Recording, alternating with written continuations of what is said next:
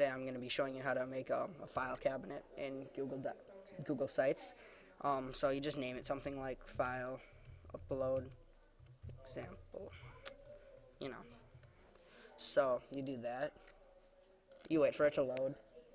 So, okay, then you go under what you want to do in your site, like more options, to add the page. Or you can hit GM for short. I'm not sure what's up with that. So, okay. Then you go, well, this is where you delete the site. That's not what I was going to show you. Sidetracked. You go under new page. You name it.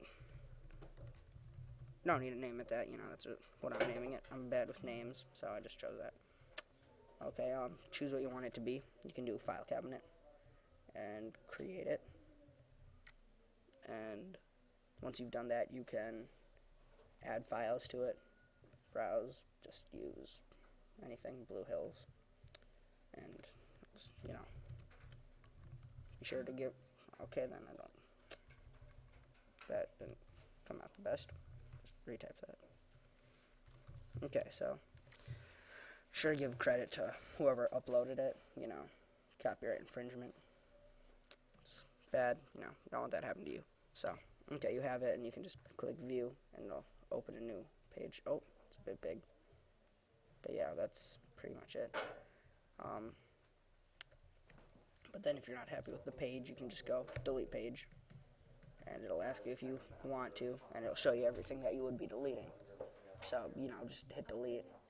And then next, if you want to delete the entire site, you go under the site manager, GM for short, or hit the GM key, not GM, hit the G key and then the M key, and it'll bring you to this. So delete site, just say, yeah, you want to delete it, and deleted. So that's pretty much how to make a file cabinet and delete web pages on Google Sites. That's all.